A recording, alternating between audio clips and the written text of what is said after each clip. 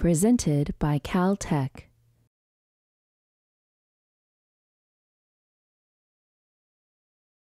We're thrilled to have you here today at our 80th Annual Seminar Day and to celebrate the 2017 Distinguished Alumni Awards.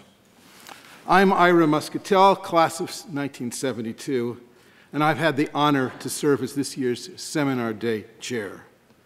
I'd like to thank and acknowledge the Seminar Day Committee and ask them to please stand. How many are out there?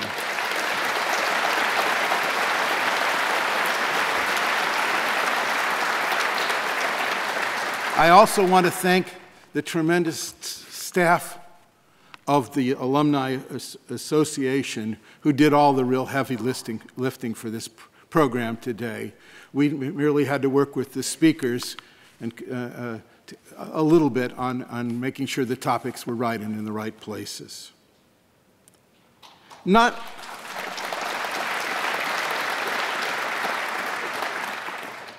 only are our faculty enlightening us today, Caltech graduate students and even undergraduate students play a vital role in the research of the Institute and are very articulate in communicating that research.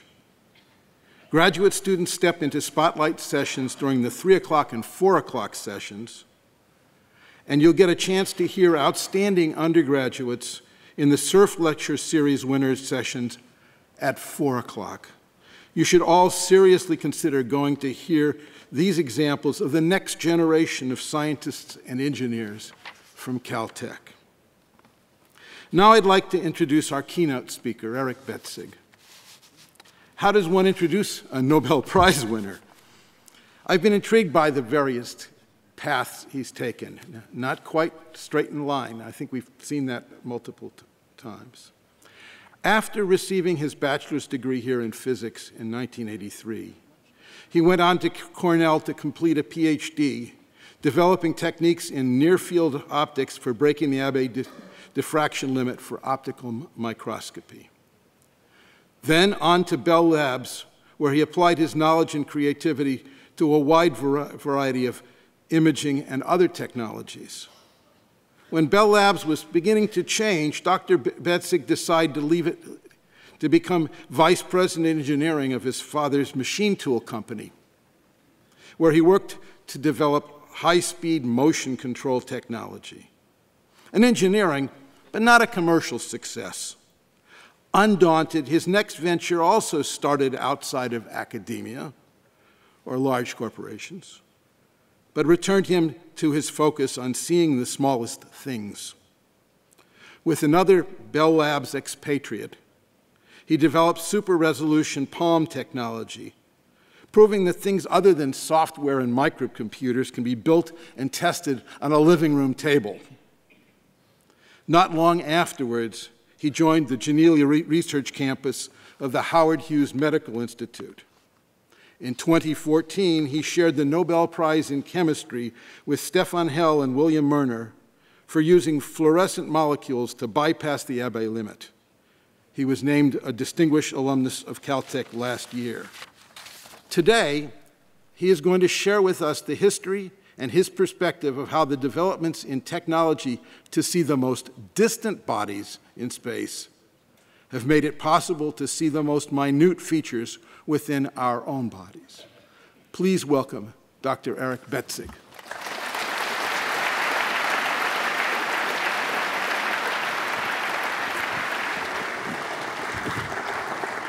Well, thank you for the opportunity to be here today. So, ever since humans were able to look beyond their immediate survival, they started to wonder what was their place in the universe. How far away are the stars? How small is the smallest thing that there is? And so, today we know a lot about how to answer those questions.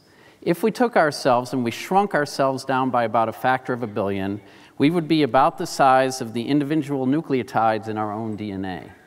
But on the other hand, if we blew ourselves up by a factor of 1 billion, we would only be about at the orbit of the moon.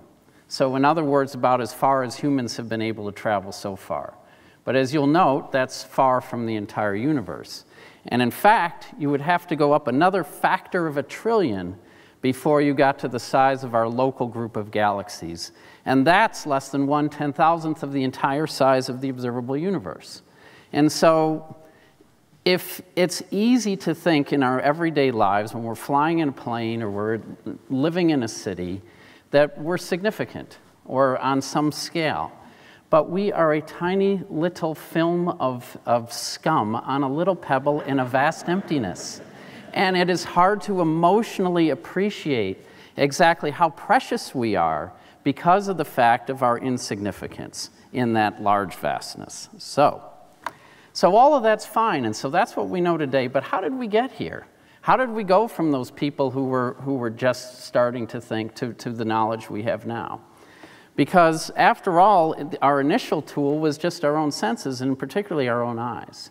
Well, our eyes are the tool we see to look for things either small or big, and we do that by changing the shape of our cornea. And if we make it so that our corneas have a shorter focal length and we look up close, we can see down to about a human hair, but that's still about 50,000 times bigger than a molecule.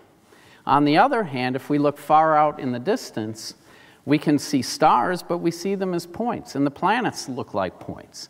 And in particular, the best resolution that we can get with our own eyes is 50 times too coarse to see Neptune as more than a point, as a disk.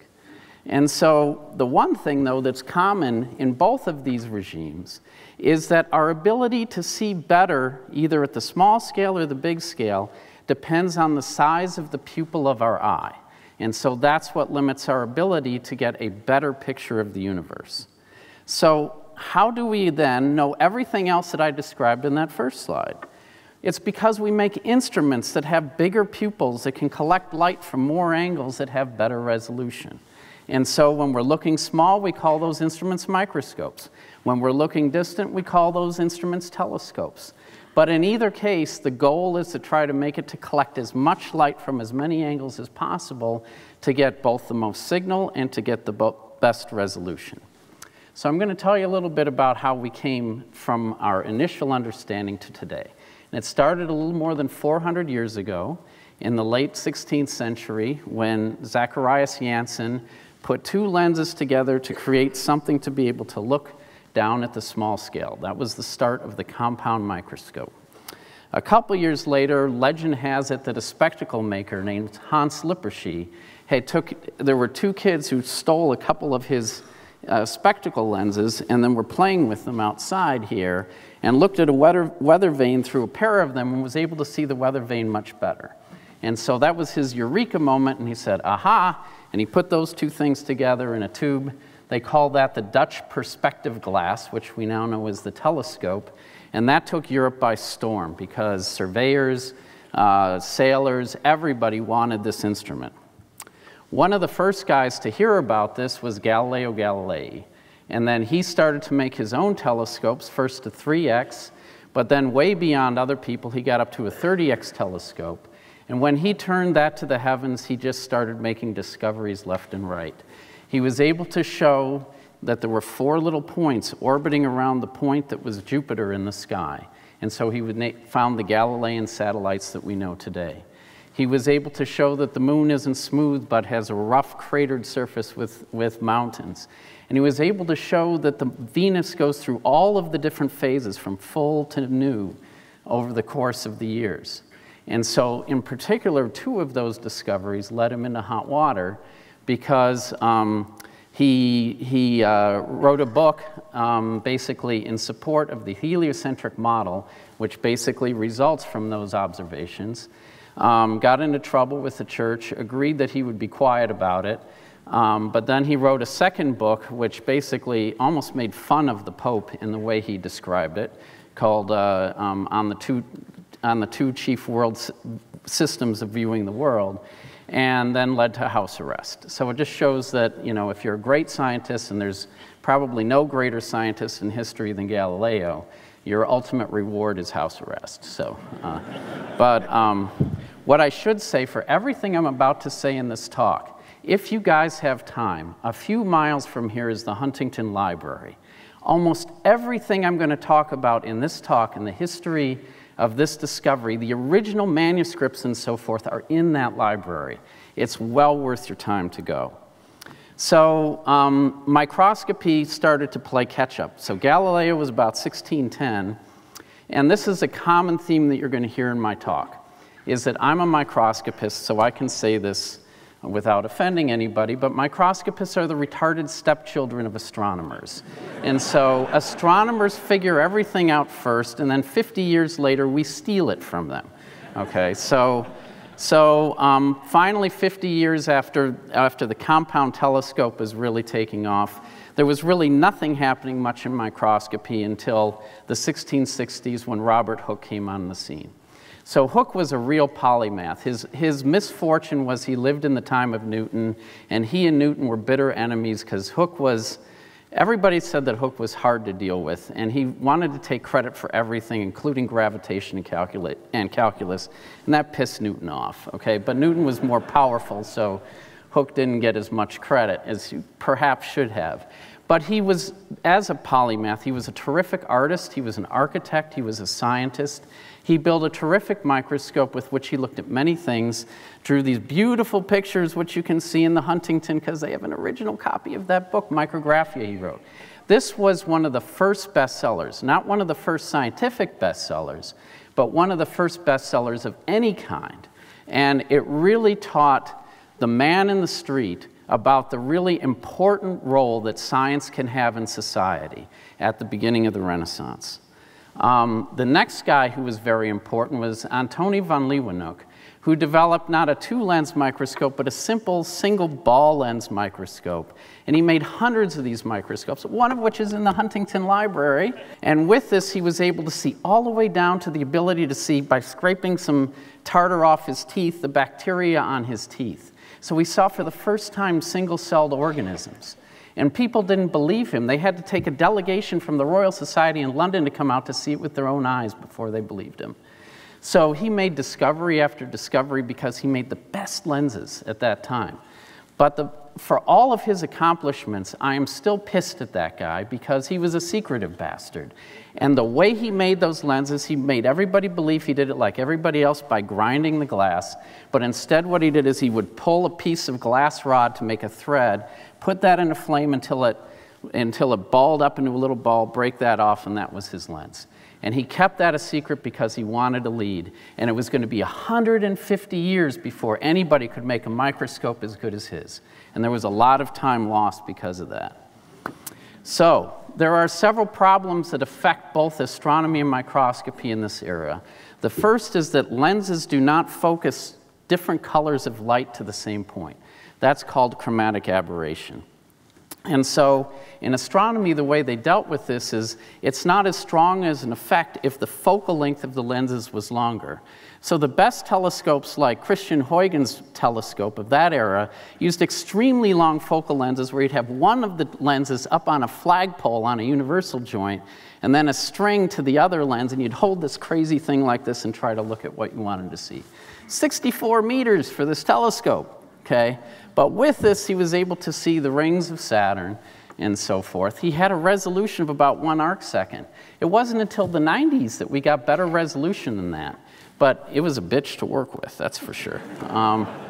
So the other approach, of course, is rather than using lenses, is one can use curved mirrors to focus light. The inventor of that was Newton. And his original paper on that is in the Huntington Library, okay?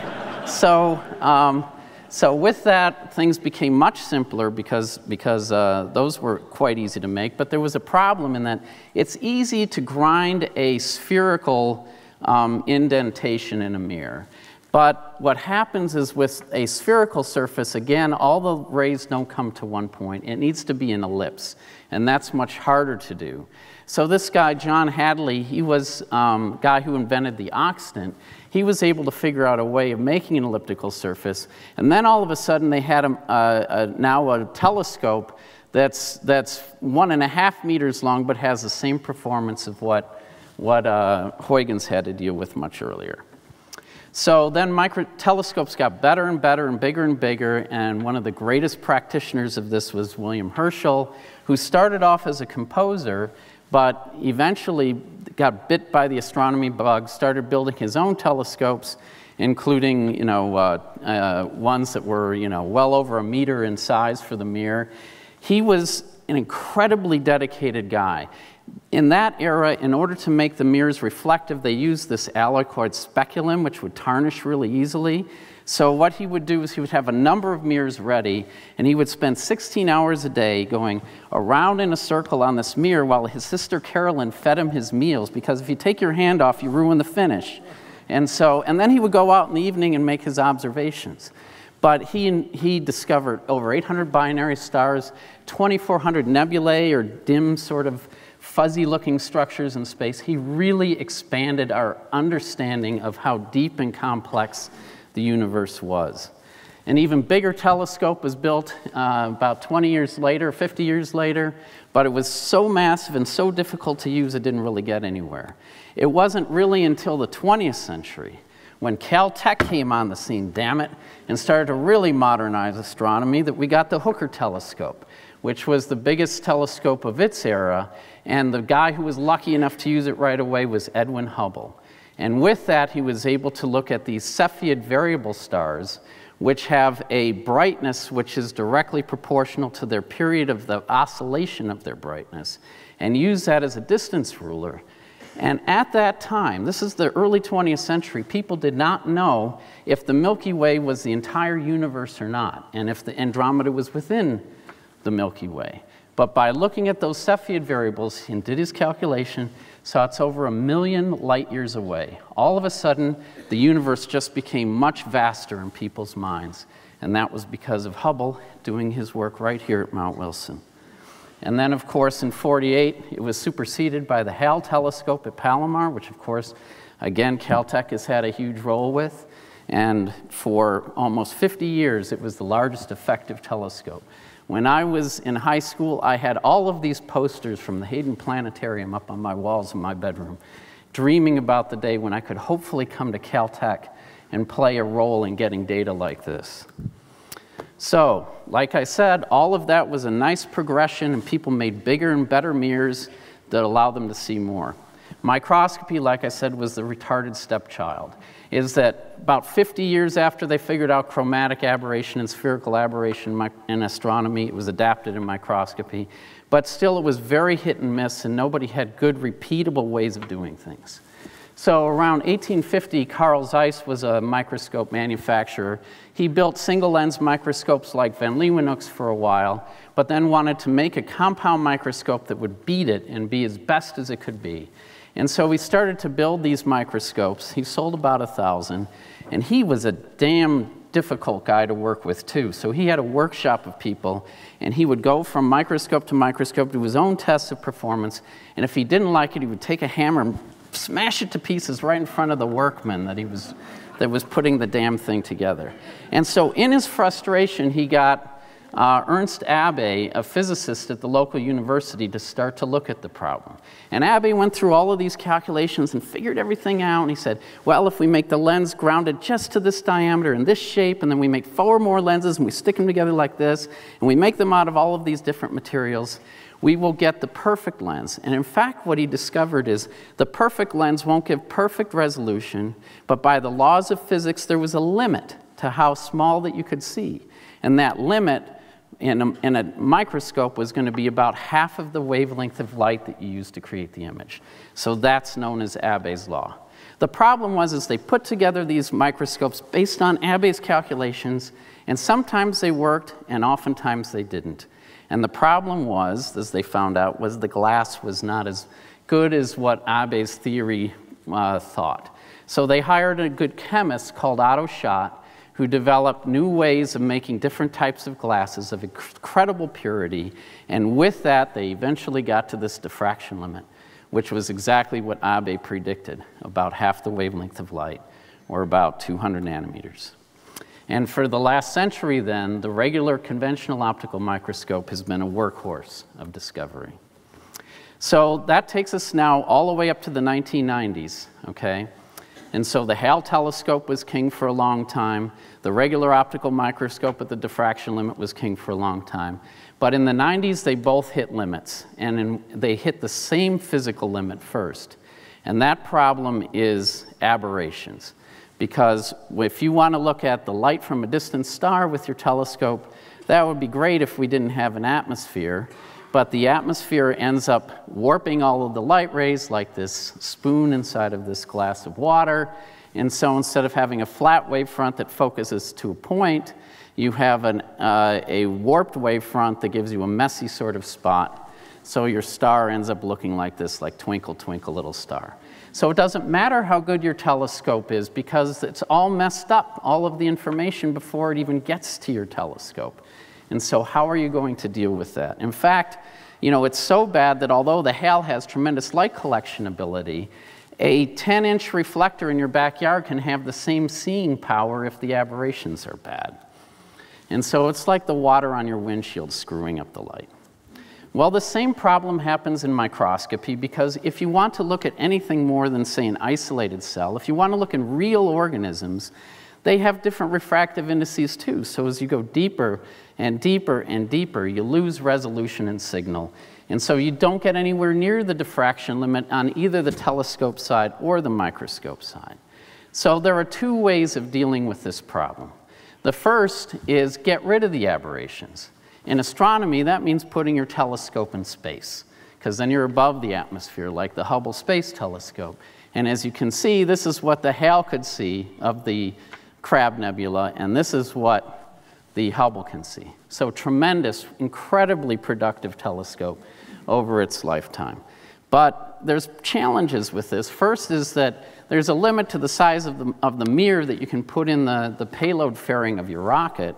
And the second is that if you goof and you make a bad mirror like they did in the Hubble, then the service call is really freaking expensive.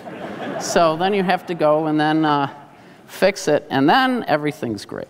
Okay. And the Hubble has been, again, a workhorse of discovery like never before. At one time in 2003, they found a small little dim patch of sky where there wasn't any bright stars, and they stared at it for 2 weeks with the Hubble telescope to see what they would see. And the result, this ultra-deep field, shows what you've got there. So this is looking 13 billion light years away at the edges of the universe, less than 1 billion years before the Big Bang, and it's just filled with galaxies. So now we think there's about 100 billion galaxies with an average of 100 billion stars each, so about 10 to the 22 stars in the observable universe. So we can play that same game in microscopy of getting rid of the aberrations. If you take a dead sample, you can chemically treat it to make the refractive index homogeneous. That's called clearing. So Viviana Gradinaro, who's a professor here at Caltech, is an expert in this field.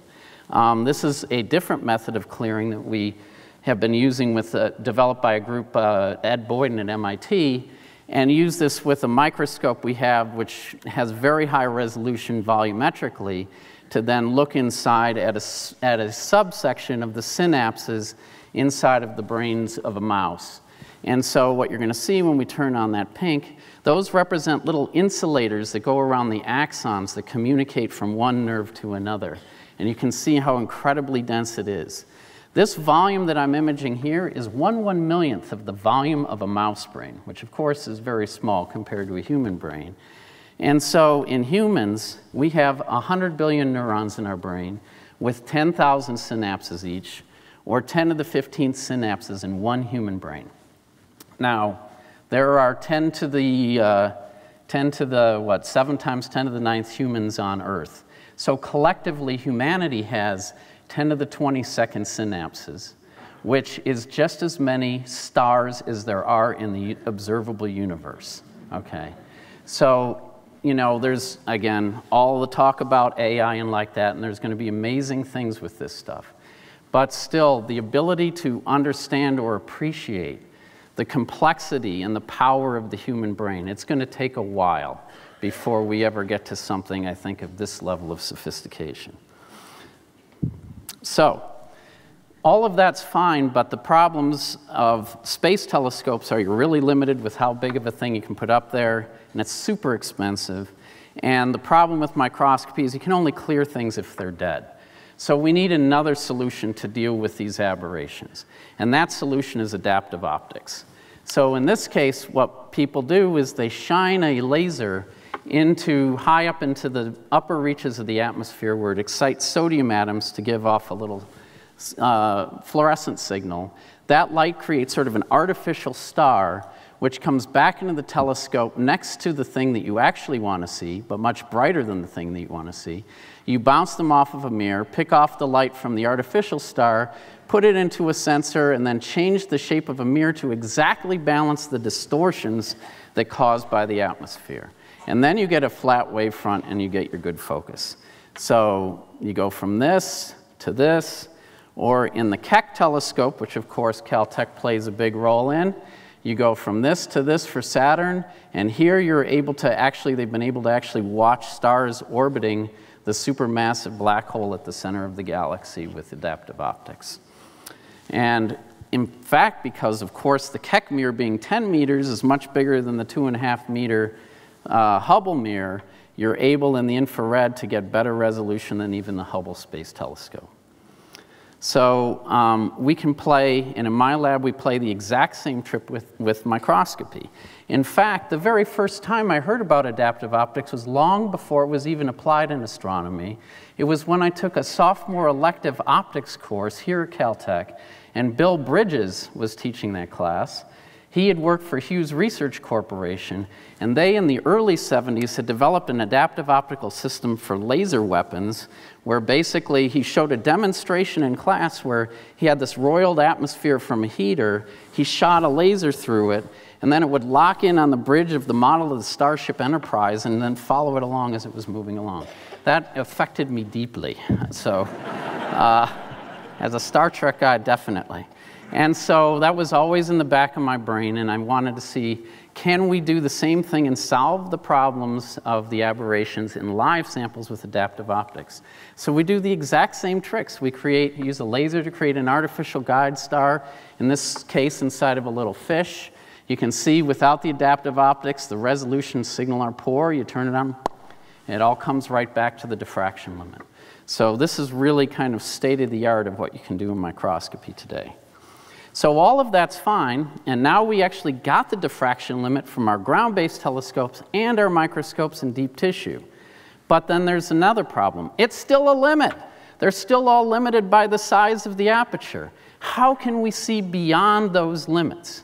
So in astronomy, that's the basis of what's being done for exoplanet discovery, okay? So you need to use tricks. There's very few cases where the planets are far enough away and bright enough relative to the star that you can directly observe them in any telescopes we have today.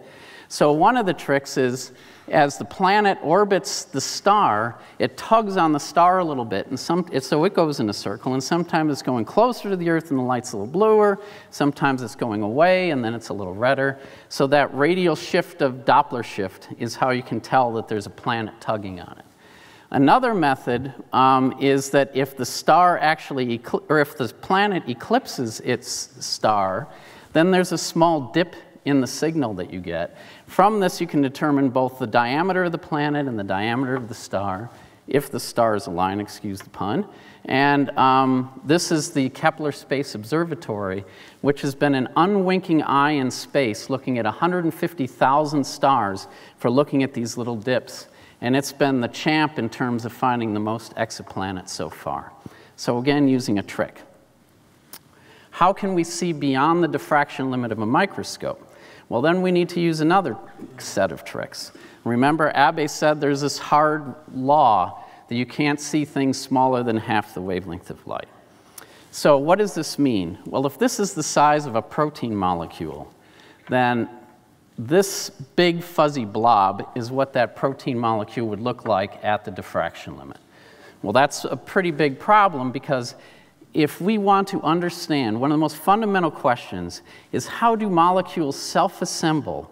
They're inanimate, after all. How do they self-assemble to create this animate thing that can move and reproduce and do all of that we call life? In order to understand that, we need to be able to see these things happening at the molecular level. And optical microscopy is really our only tool to do that, because things like electron microscopy kill the cell. So how are we going to do that? Well, I think you'll all agree that even though there's a big fuzzy blob there, we can find the center, point to the center of that fuzzy blob to much better precision than the diameter of it. So if you look mathematically, and I showed this in the 90s when I was at Bell, that you can see single molecules and you can find their centers down to a few nanometers. The problem comes is when there's more than one molecule. In any biological system, they're all crowded together, so all those fuzzy blobs make a mess. And then you're kind of stuck.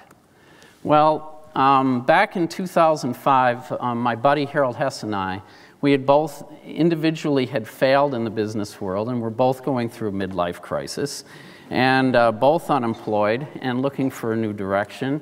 And we went and visited Florida State University, where we heard about a new type of fluorescent molecule. In normal fluorescent molecules, if you shine blue light on it, it glows green. End of story. In these photoactivated fluorescent molecules, you shine blue light on it, nothing happens.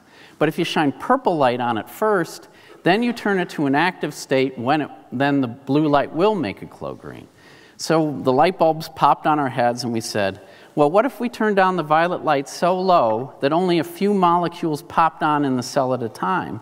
Then they would likely be separated by more than their fuzzy blobs.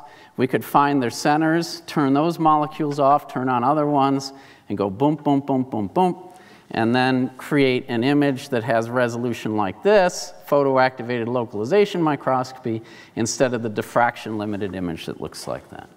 Well, we got really excited about this idea, but we were terrified too, because we thought it was so damn easy. Why hasn't anybody done this already? We were terrified of being scooped.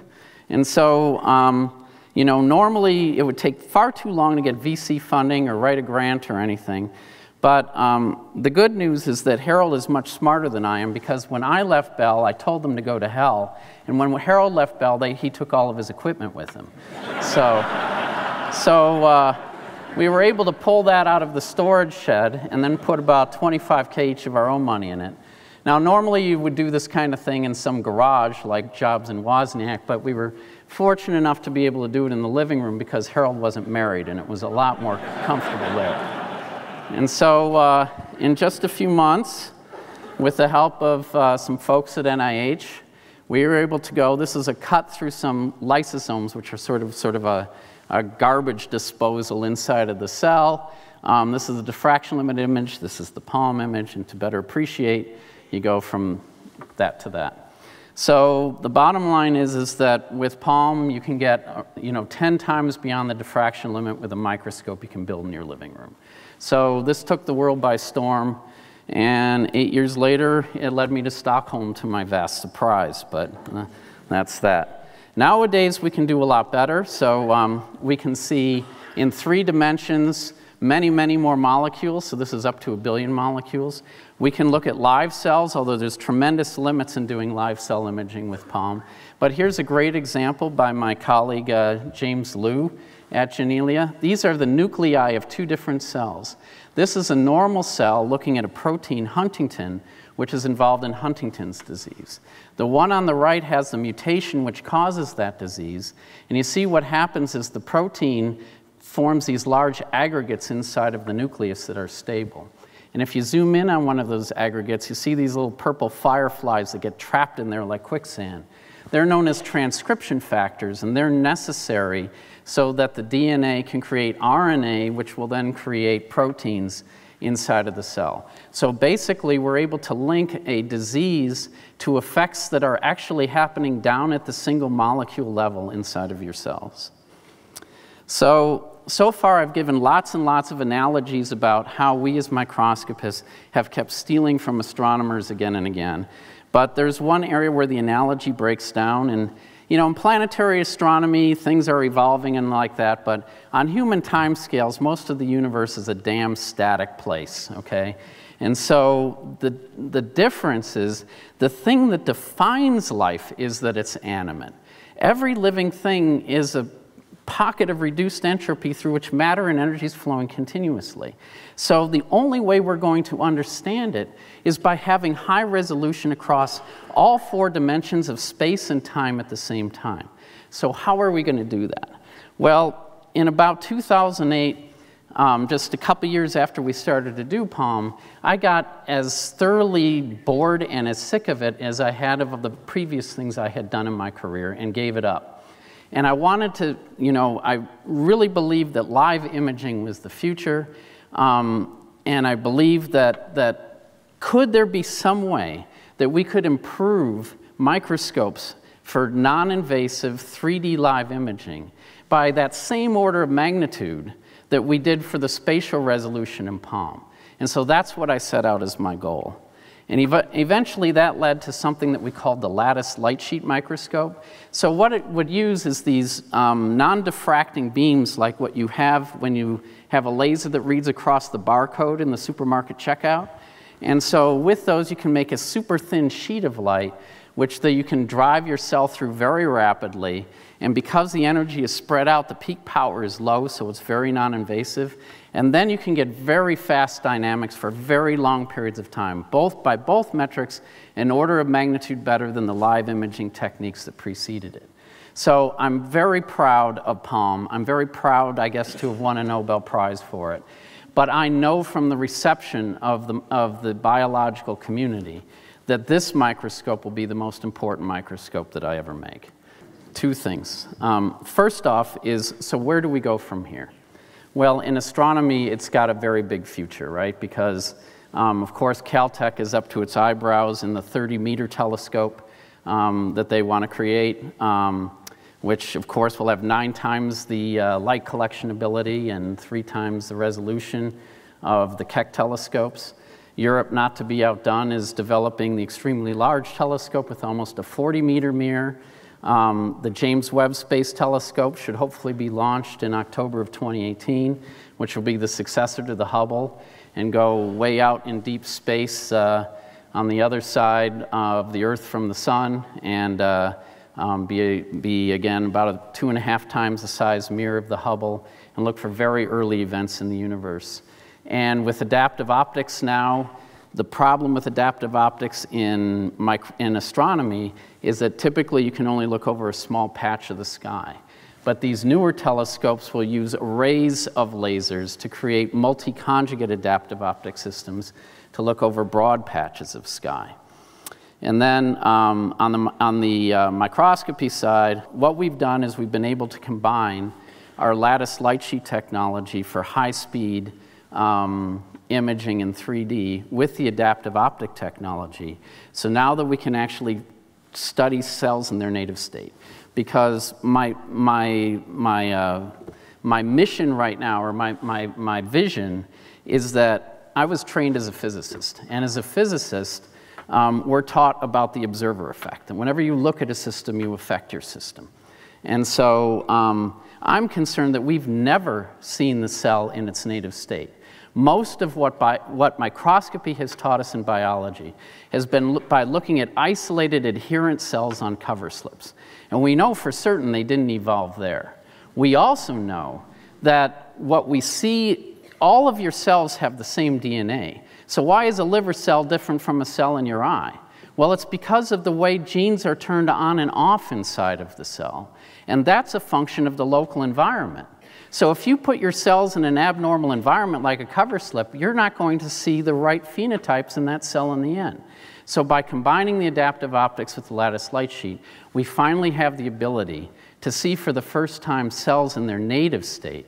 And that's where I think the future is going to lie for cell biology. So finally, I'd like to conclude with 2 points. The first is that I hope you can see and are proud of the fact that you're techers. Because in this 400-year history of development, in the last 100 years, Caltech has had a disproportionately large role in the story of understanding both on the small end and the big end where we are today. And the other thing is how amazing it is, the other point, in 400 years how far we've come.